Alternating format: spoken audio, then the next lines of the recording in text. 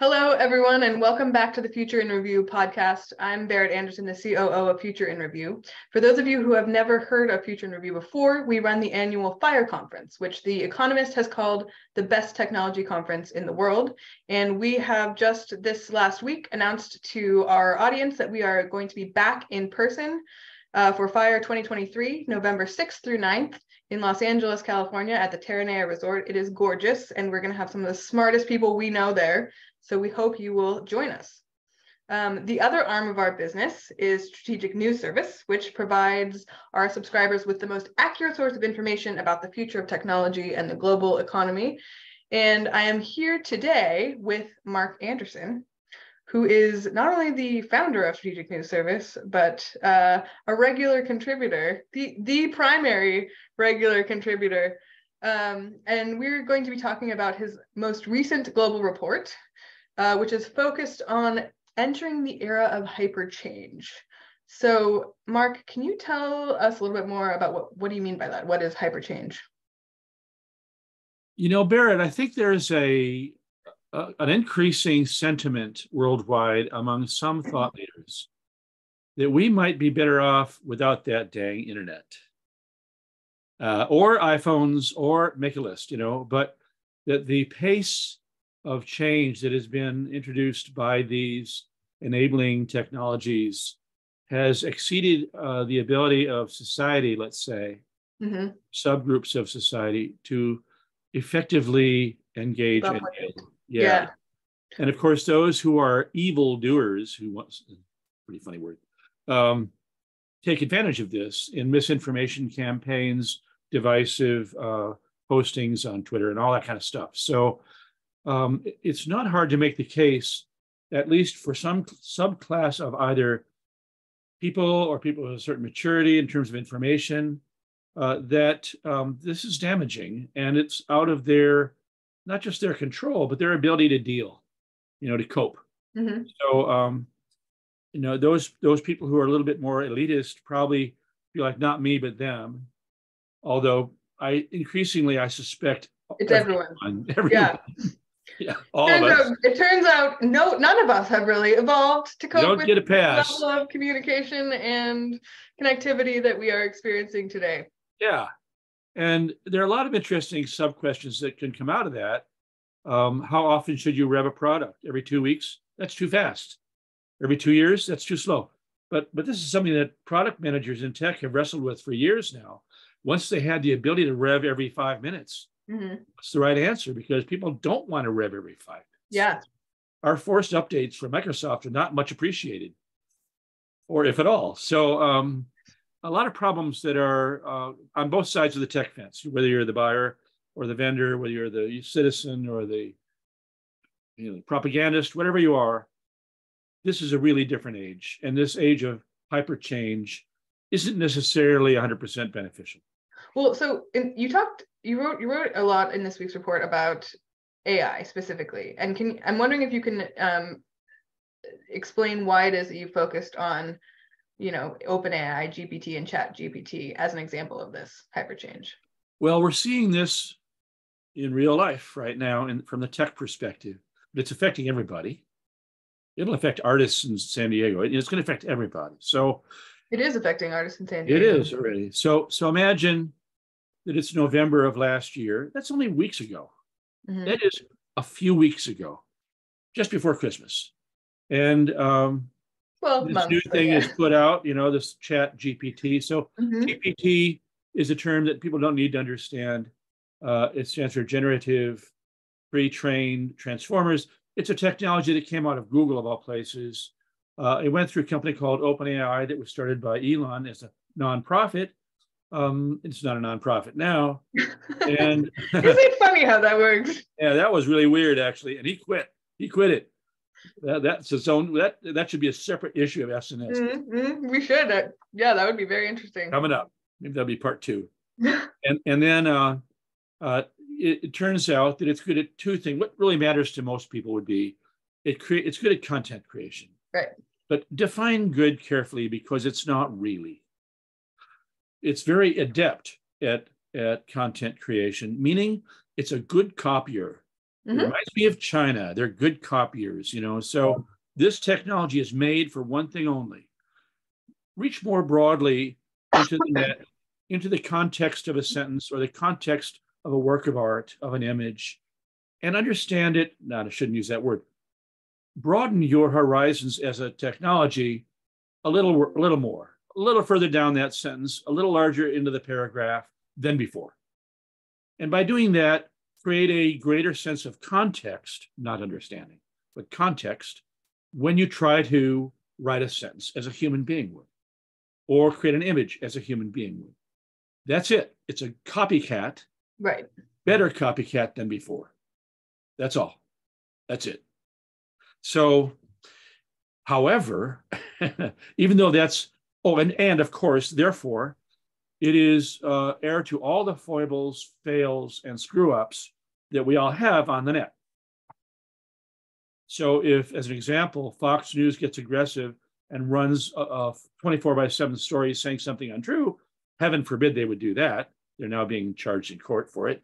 Then this would become part of the context that the chatbot would pick up. And re-report back. And re-report back as though it were true. As fact. Yeah. Without having any ability itself, because that's just not part of the deal, not part of the tech, to tell the difference between true and false. What's fascinating in terms of the hyperchange part of this, to me, and I think to a lot of people, is that we had just had a nuclear winter in terms of investment in AI.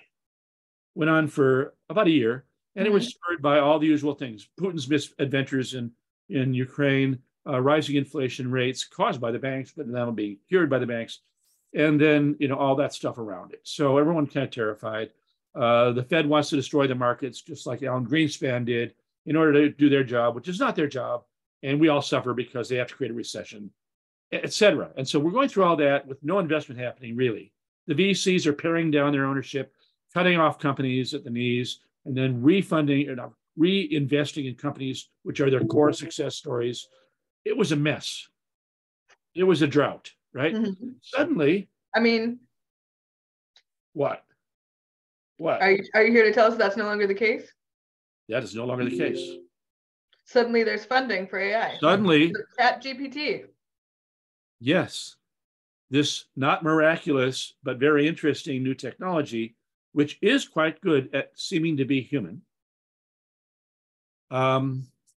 appears, and the spigots are opened, and billions and billions, maybe tens of billions, maybe hundreds of billions of dollars are going to be poured into this and have been poured over the course of weeks. Right. With the result that those on this side of the line of AI called GPT are getting funding beyond their wildest dreams, and those over here are still, sucking wind. And the problem, there are two problems that are obvious. One is it's a typical VC sheep story in hyperchange time. So it never ceases to amaze me how much of the innovation in the world is driven by a group of people who have very little vision of their own and act like lemmings, essentially, to create products that people may or may not need. Well, that's why they fight over who's going to be the lead on this investment, because they don't want to all do the due diligence. Just one person, one smart kid, or I don't know who, somebody. Are you in? I'm in. Are you in? I'm in. Yeah. I'm in. Are you in? I'm in. That's how it works. So they're all in right now. And as an example of the huge increase, not only in funding, but in valuations, suddenly, in weeks, we have this company, which was a not-for-profit, founded by Elon for one reason, to help humanity, I think. And then now it's a for-profit. Now he's fed up with it. Now he quits it. Now Microsoft's put in $1 billion, now another $1 billion. That's not on the record quite yet. And now they're going to put in 10 more billion. That's not quite on the record yet. We all know what's happening. That would make 12 billion in essentially, the first one was in 2019. The last one was just a few weeks ago. So I don't know, 11 billion in the last few weeks, with the resulting change in valuation from whatever it was, because you can't find it on PitchBook. That's kind of weird, to 29.2 billion. Wow. For a technology, I'll say it again, which, in the words of Gary Marcus, probably the smartest guy around on AI, is bullshit. Absolute bullshit. So, exciting. exciting times, and yet kind of not great, and back to the artists in San Diego. I mean, there are a lot of people who are in the arts or who are writers and so forth who do a real job of trying to edit or report or find truth and report it or say it or paint it or whatever it is, probably be out of a job pretty soon because ChatGPT will replace them. Right. To be free. It's weird. So here we go with something that was almost the antithesis of what Elon had in mind, if I understood it properly, where he wanted to create a powerful thing, not a wrong thing, and then give it to the right people early so they would prevail and have guardrails. And instead, he's out of the picture. We've got a corporation that's going to own the whole thing, kind of. And I like Microsoft, but that's a different destiny. So that's you talked about Microsoft investing 12 billion. Yeah. What role does Google have to play in all this? Oh, that's the best part. It's Google's tech. Microsoft and Google, no secret, are abject enemies, pretty much. And here we go. Google's tech, when it was a nonprofit, was put into OpenAI. Pretty interesting. Which part of it? It becomes GPT. The whole deal. Okay. And then now, I think it's going to be controlled by Microsoft. People will argue with me, but that's what I think. So it's basically a takeover move by Microsoft to gain control of Google's AI. It's like, thank you, Google. Interesting. That's pretty interesting. Now, Google already has GPT, so it's not like they don't have it. Yeah. I don't think they meant to really give it away, improve it, and then give it to Microsoft privately. Yeah. But that happened. So here we are, and this. Does this mean that we're not? Does this mean that like the serious business world that uses Outlook and for security reasons isn't going to have to write their emails anymore? Because that I would actually support. That would actually be a useful application of this technology.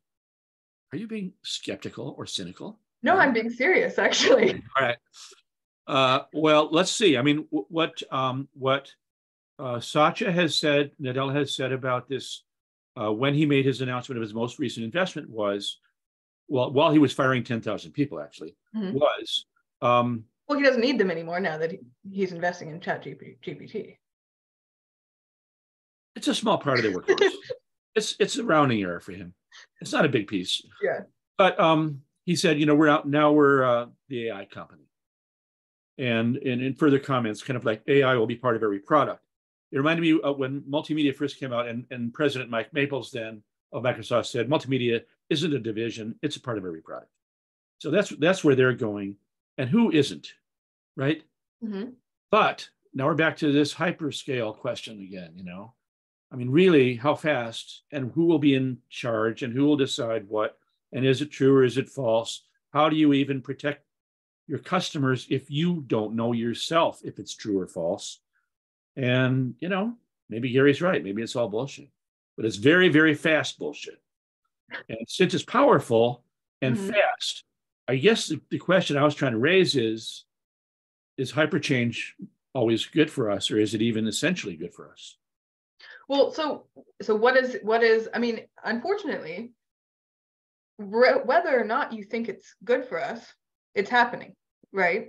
Yep. And so the question is like, what's the alternative? What do we do instead? How do we as a society get smarter about and build protections in to save us from our own stupidity? Well, let's go back to Rupert Murdoch for a minute. My least favorite person, I think, at least in the news world. So here's a guy who didn't care at all about what was true. He made billions and billions of dollars off of Fox and off of newspapers printing things which are probably not true. And a whole empire in the media based on turning what was a news idea into a theater or a shouting or an anger idea. And it worked for money. But it essentially destroyed the world of journalism, as far as I can tell, before we even saw the advent of the deleterious effects that came from social media, stealing all the ad money, like Google stealing all the ad money from others. Paying all the media companies to put their content exclusively on Facebook and then cutting them off from all their subscribers. Yeah. All that. So, from one perspective or another, we've lost even a value. I'm going to say something political, which I never do. The Republicans, darn them, have particularly under Trump, who once was president, which is pretty amazing, have somehow demonetized or legitimized the idea of truth and of science. Now, I never thought that I'd see that happen in my lifetime, but they have. They did it intentionally for reasons of power. And so it kind of began with Fox and then spread out throughout the entire or half the GOP or something, maybe all of it. So here we are in this age where does true and false matter to them? No. I want to hear QAnon, right? That's all about. So it's so badly off the tracks. Those of us who remain actually interested in science and experiments that can be repeated twice in a row, you drop the ball from the Tower of Pisa and it falls the same speed twice. It's an incredible thing. That's the world we live in. So how does this play out? Is it true that truth doesn't matter anymore if people say it enough? I don't know, but the VC dollars would say yes. Right now, this month, they would say, yes, it's unimportant. It's irrelevant to them. Try as they might to make excuses about why it's okay to put tens or hundreds of billions of dollars into this technology, which clearly creates falsehood. So the answer to your question would be, what's the opposite of that? Mm-hmm. Well, the opposite of that would be telling the truth. Knowingly. How do you do that? Well, there are ideas afoot. I'll just say it because this is my disclosure bias. I'm running a company called Pattern Computer where we happen to do explainable AI. It's the holy grail of all AI, by the way. It's not like just us saying this. And if you had it, you'd use it. Those guys don't have it, so they're not using it, but it's important. And what it means is it's explainable. It's transparent. There's no black box problem. You can see through everything that's happening. You know how it did what it did. And therefore, you can see what's true and what's false. That's the technical answer. But even that would require so much time. The average person is not going to do that. No, it shouldn't be the problem for the average person. And so therefore you have the same, you can use, explainable AI to make business decisions and to improve your business decisions. But for the average person, you're going to have the same issue. Doesn't fix the misinformation issue. It's going to be a matter of the corporations and the governments, not the individuals. But imagine you had, as an example, a choice of which car to buy. And here, I'm going to pick on my friend Elon, but he doesn't deserve it. He's far ahead from everybody else with autonomous driving. I've been told by people who are experts in that world, you cannot have safe autonomous driving or flying without explainability. In other words, you have to know why the car crashed or didn't crash. So if you had a choice, and car A is a new Ford, Mustang Mach-E or whatever, and it got explainability, and the other one somebody else doesn't have it, and you're going to put your family into one of those two cars. There you are at the Hilton front door, and you're putting them into a car to go to Chicago O'Hare Airport. Which car did you pick? The one with explainability. And you know that because they advertise that they use it. Mm-hmm. So it's going to be corporations or even governments that say, you're going to have this, like the GDPR requires this in Europe, they can't enforce it. If you're being dealt with by AI, you have the right to know why it did what it did to you. You have a legal right. So, okay, fine. And, governments and corporations, I think, will have to be the leaders on this. We shall see. You shall see. It's a daunting thought, really, to think about what does that look like moving forward. It's daunting partly because it's catching on so fast to be a liar. If lying is going to be the deal, or telling untruths are going to be part of the deal, how fast can we stand up the telling the truth part? Well, Strategic News Service will always tell you the truth, and it will never be written by ChatGPT. ChatGPT has a hard time extrapolating across multiple ecosystems and actors and identifying that level of analysis still. Yeah, yeah. That may not always be true, but no, that'll be trivial compared to knowing what's true and false. Yeah. Well, so that's the problem. And I hope for all of our sakes that we find some way of coping with an era of hyperchange where society is served better than we're serving society today. And if you'd like to join in that plight with a community of like-minded readers and thinkers, you can join Strategic News Service at the link below this video. Yes. You can also join us at Future in Review. Our tickets are not live on the website yet, but they will be in the coming months. So in the meantime, you can sign up to stay in the loop about when we get those up and ready to go. And we will send you an email as soon as they're live. Futureinreview.com. Futureinreview.com. Yep. Thanks so much, Mark. Thank you, Berit. Bye-bye.